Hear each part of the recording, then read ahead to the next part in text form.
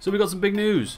Now, I'm not going to put on the leak on the screen because I'm not sure how allowed I'll be to do that, but basically, they're going to keep this playing in the background just on repeat.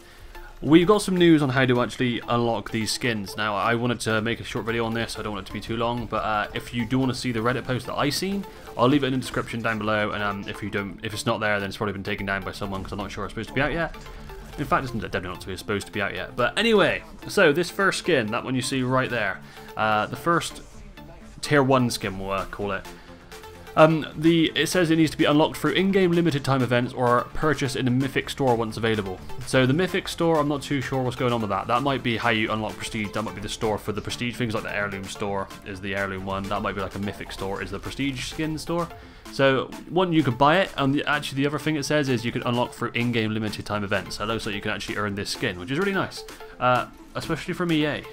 So the second tier skin, which you see there, that one is unlocked through doing 30,000 damage as Bloodhound. I'm guessing that's in BR. It might be in through control as well. I don't know.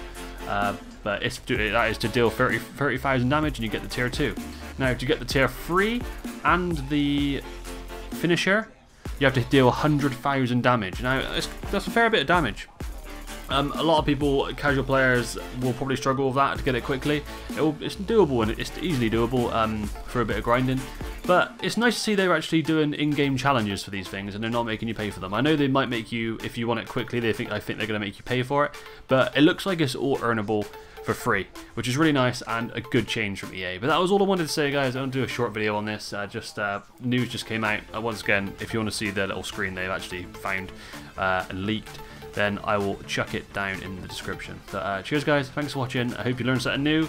And yeah, cool looking skin. Can't wait for it to actually come out. But cheers, guys. Thanks for watching. Peace out for now.